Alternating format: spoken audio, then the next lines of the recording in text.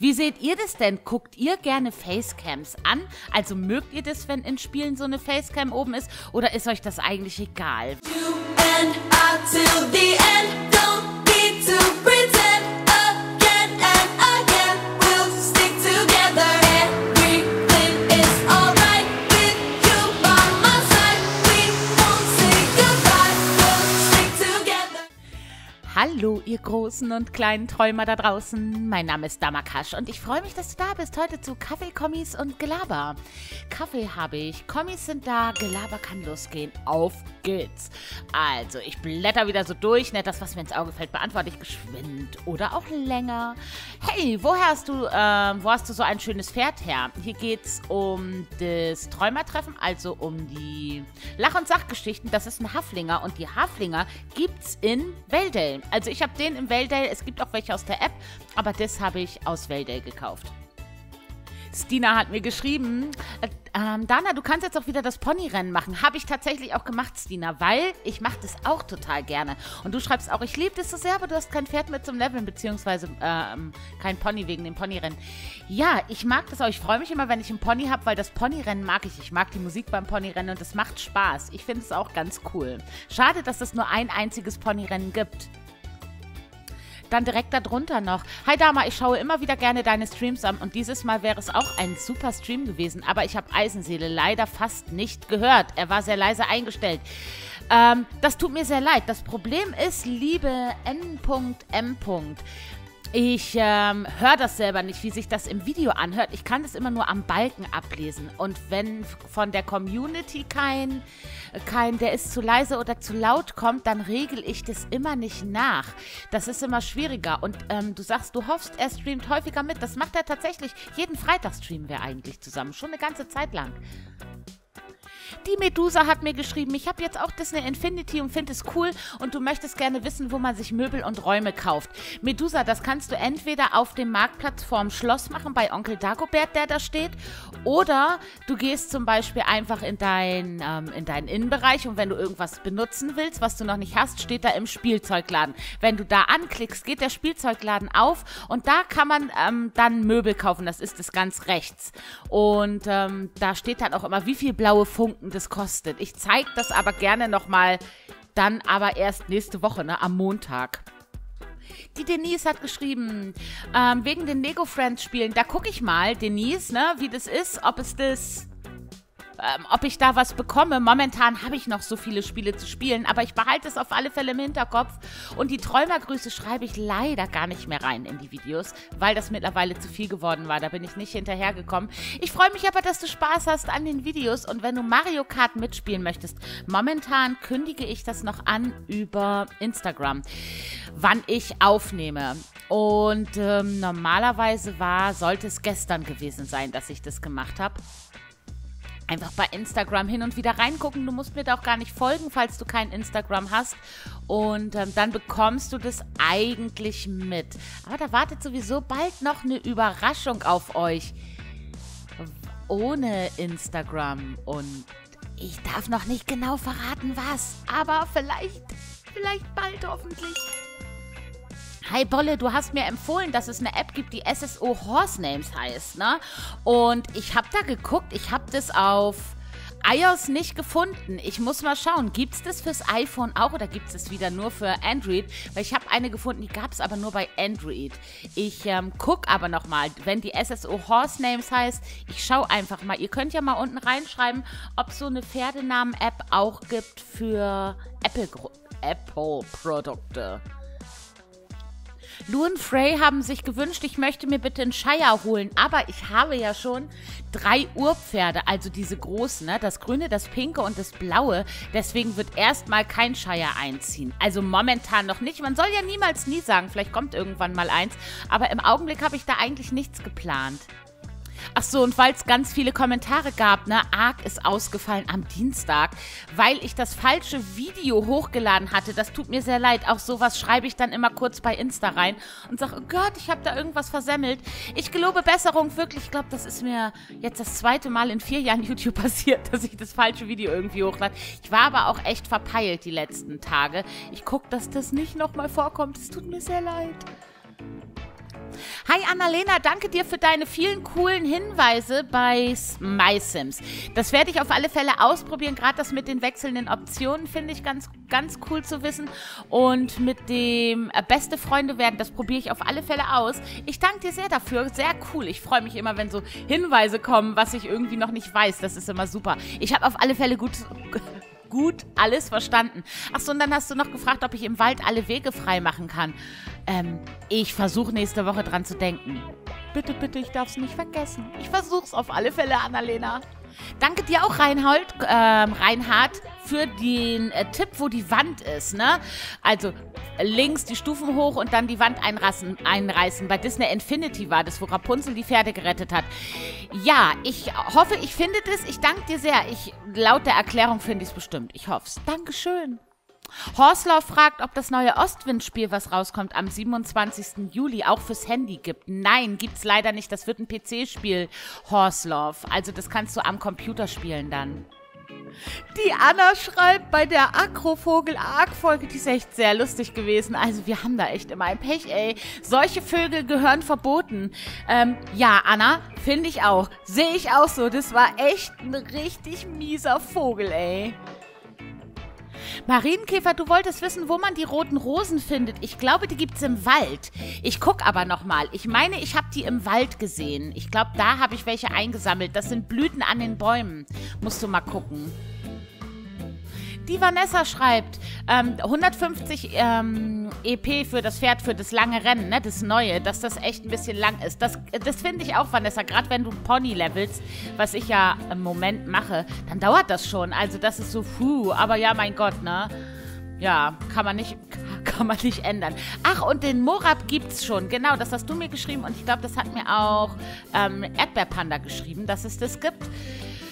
Ja, siehst du, die alten Modelle gucke ich immer nicht so. Guckt ihr noch gezielt nach den alten Modellen oder wisst ihr das, weil ihr die alten Modelle noch kennt? Erdbeerpanda hat geschrieben, wegen dem Rennen nochmal, ne, wegen dem neuen Rennen. Du magst nicht so gern so das Hasenrennen-Zeug und so, ne? Ich finde das eigentlich ganz okay. Also das Hasenrennen habe ich da tatsächlich... geht ja um einiges schneller als das neue Rennen jetzt, ne? Also uns liegt eher auf dem Weg.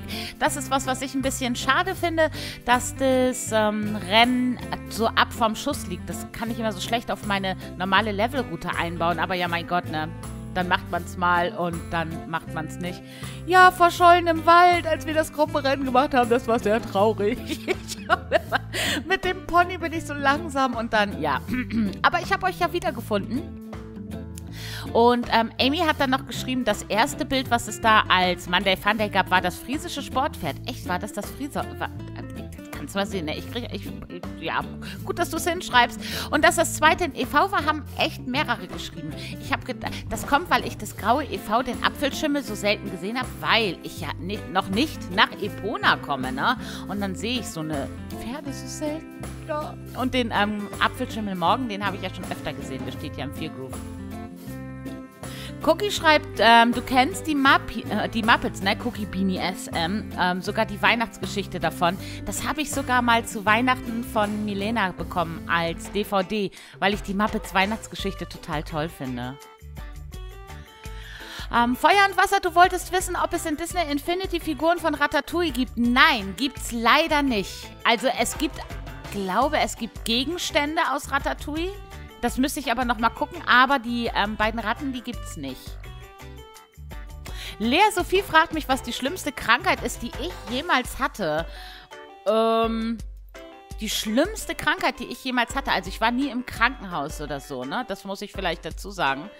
Und so richtig extrem krank war ich eigentlich. Mittelohrentzündung finde ich halt richtig schmerzhaft. Das tut so richtig, richtig weh. Was gebrochen hatte ich Gott sei Dank noch nie. Also ich würde sagen, Mittelohrentzündung war so das Schlimmste.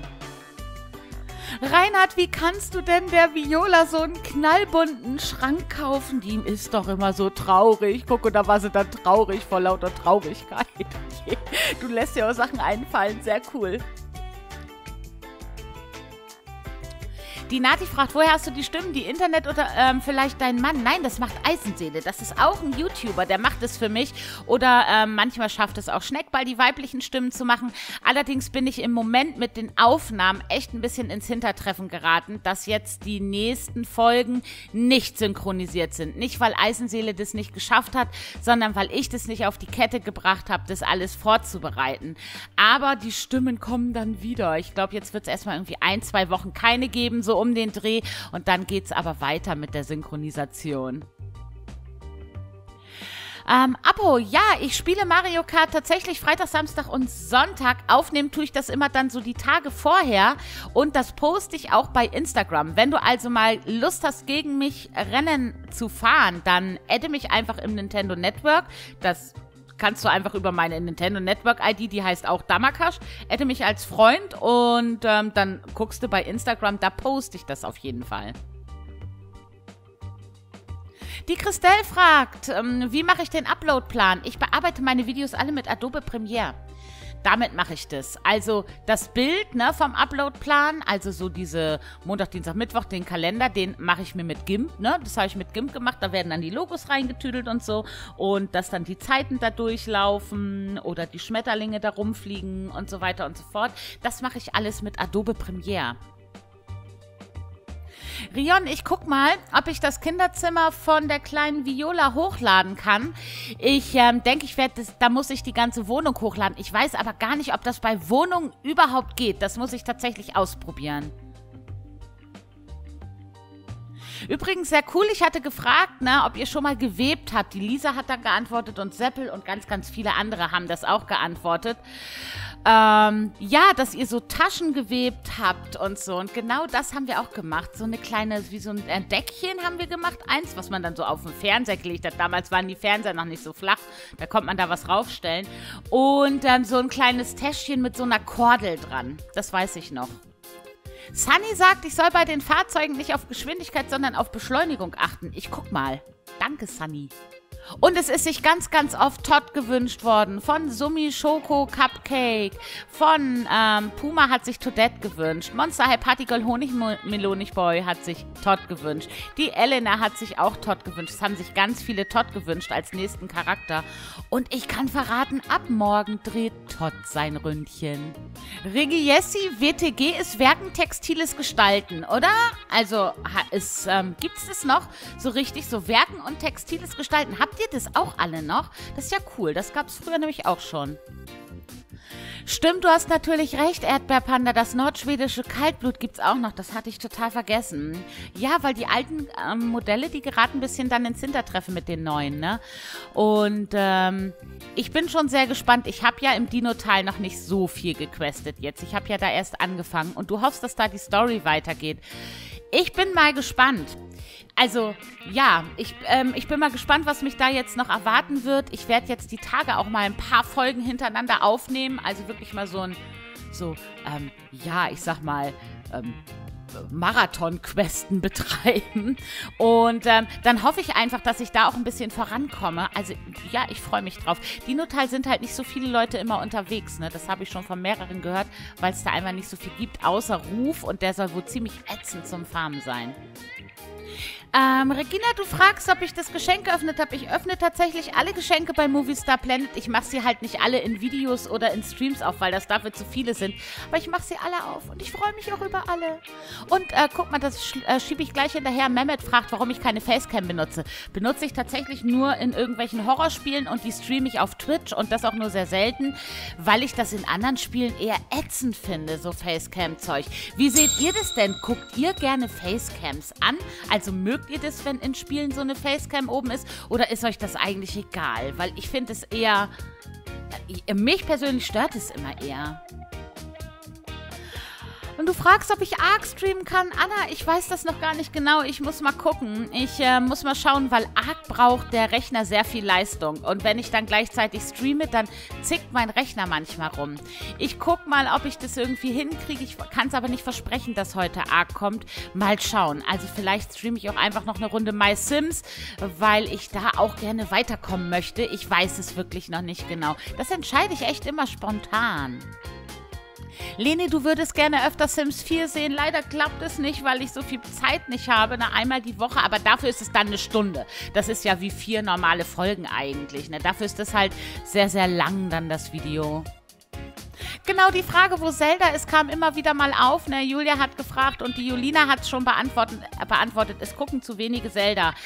Ich habe, wenn ich Zelda gestreamt habe, die meisten von euch haben sich für das Spiel leider nicht so wirklich interessiert.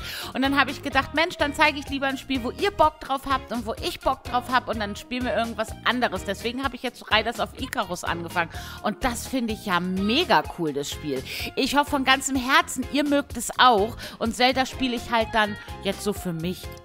Yoshi's Woolly World, Doreen, möchte ich auf alle Fälle noch gerne spielen. Also werde ich auch machen. Ich weiß nur noch nicht genau wann. Ich weiß es noch nicht, weil noch ist Mario Kart. Das ist jetzt die wievielte Folge? Ich weiß das gar nicht genau. Ich muss mal sehen. Mario Kart läuft jetzt auf alle Fälle auch noch eine Weile. Das werde ich noch ein bisschen spielen und danach kommt dann das nächste Nintendo-Spiel sozusagen. Aber ob das dann Yoshi's Woolly World ist oder ob ich da vielleicht Splatoon nehme oder so, das kann ich leider noch nicht sagen. Oh, Foxy fragt, ob ich in dem Stream, falls ich nochmal Zelda streame, ob ich dann Bescheid sagen kann. Foxy, ich würde das auf alle Fälle sagen. Ich weiß nur nicht genau, wo ich das dann sagen werde. Auf alle Fälle würde ich es ankündigen, weil kann natürlich sein, dass ich irgendwie sage, oh Mensch, mir ist gerade langweilig, ich will Zelda spielen, dann streame ich's. Das kann sein, dass sowas außer der Reihe kommt, ne? Ich kündige das dann aber auf jeden Fall an, wahrscheinlich auf Instagram. Ich freue mich everyday, MSP, dass das geklappt hat mit der Kamera und dass ich dir helfen konnte mit dem Video, dass du jetzt beim Monster High weiterkommst. Sehr cool, Dankeschön. Ah, und auch vielen Dank für die Erklärung. Ganz viele haben mir erklärt, wie das ist mit dem kleiner bleiben, ne? Dass die ganz hinten sind, kürzer kleiner sind, als die vorne sind bei Mario Kart. Das habe ich nämlich gefragt in der Folge. Haben ganz viele geantwortet. Und vielen Dank für die Erklärung. Ihr helft mir bei den Spielen echt immer so gut weiter. Das ist echt cool. Und Lilly Gänsehaut schreibt, ich finde dich echt lieb, Damakash. Dankeschön, liebe Lilly. Ach, siehst du, Erdbeerpanda, da kann ich dich doch gleich fragen, ne? Du hattest das zwar in dem anderen Kommi, den ich schon beantwortet habe, schon geschrieben, dass du gewechselt hast. Wir haben uns ja am letzten Sonntag gesehen, ne? Ich wollte mal fragen, bist du jetzt mit dem Wechsel zufrieden? Wie findest du das jetzt so auf Server 4? Ich meine, natürlich ist im Global da auch manchmal so Action on the Road und so, aber im Großen und Ganzen also ich mag Server 4 eigentlich. Ich finde das da hauptsächlich nett. Ich weiß nicht, wie siehst denn du das? Auf ein ganz altes Video hat mir Nadine Pfeiler kommentiert, ne? Das ist Mass Effect, das ist so ein Rollenspiel im Weltall. Übrigens auch ein cooles Spiel. Und da hat sie mir erklärt, warum ich da nicht jedes Volk retten konnte und so. Und ja, Nadine, ich schaffe es immer. Ich habe es auch schon früher geschafft in alten Videos, grundsätzlich die Entscheidungen zu treffen, die dazu führen, dass ich es richtig schwer habe. Ich danke dir für deinen Kommentar auf jeden Fall. Hast du Mass Effect Andromeda gespielt? Und wenn ja, wie findest du das? Ich habe es nämlich noch nicht gespielt. Annibaldo, ich freue mich sehr für dich, dass du zu Weihnachten die Switch bekommst. Sehr cool. Emmy, du möchtest gern wissen, ob ich schon nach Golden Hills komme. Nein, ich bin Level 15, ich komme noch nicht hin. Ich werde jetzt einen kleinen Quest-Marathon demnächst machen und dann mal gucken, ob ich da hinkomme. Ein paar Quests stehen da noch aus. Mal schauen, vielleicht habe ich Glück. Aber bisher komme ich auch noch nicht hin. Queen, du schreibst, ich muss driften, ne, um besser um die Kurven zu kommen. Queen, ich habe das Driften schon probiert. Ich drifte dann immer gegen Wände. Ich bin dafür echt zu blöd. Victoria, Sims 4 kommt immer samstags im Livestream. Das Video kommt dann normalerweise am Sonntag raus. Leonie, du hast geschrieben, dass du vielleicht bald ein Pferd bekommst. Da freue ich mich sehr für dich. Und du hast mir geschrieben, dass du Filme auf MSP machst. Ich guck mal, ob ich das schaffe, da reinzuschauen. Seppel, du hast gefragt, warum die MSP-Videos immer so kurz sind, ne? Das ist tatsächlich eher spontan. Ich versuche die Videos immer so um die 10 Minuten, zwischen 10 und 15 Minuten zu machen. Manchmal sind sie etwas kürzer, manchmal sind sie etwas länger, aber das ist bei keinem Projekt irgendwie Absicht. Ja, das verstehe ich übrigens gut, dass du die Quest-Folgen nicht guckst, ne, wenn du Level 14 bist. Wir sind dann ungefähr gleich weit, ne? Verstehe ich sehr gut, damit du nicht weißt, was passiert und die Spannung nicht weg ist. Würde ich auch nicht machen. Mache ich tatsächlich auch nicht. Aber du kannst ja die Lach- und Sachgeschichten trotzdem gucken oder das Club-Tagebuch kannst du natürlich trotzdem gucken und so weiter und so fort. Also da Kaufvideos, ne, und solche Sachen. Nur die Quest-Folgen sind dann jetzt natürlich ein bisschen schwierig. Das stimmt, das verstehe ich sehr gut. Ja, Alicia, genau. Eisenseele redet die männlichen Geschlechter, außer wie gesagt in den nächsten paar Folgen jetzt, weil ich das nicht schaffe, ihm das vernünftig zuzuschicken und so und weil das sonst so stressig ist. Aber dann redet er die bestimmt auch weiter. Eisenseele hat jetzt sozusagen einen kleinen Urlaub von mir bekommen, weil ich nicht so ganz hinterherkomme mit dem Schneiden momentan. Marienkäfer-Brettspiele sind übrigens mega cool und machen richtig Spaß, ne? Also, ich mag auch gern Kartenspiele und so. Finde ich auch echt cool.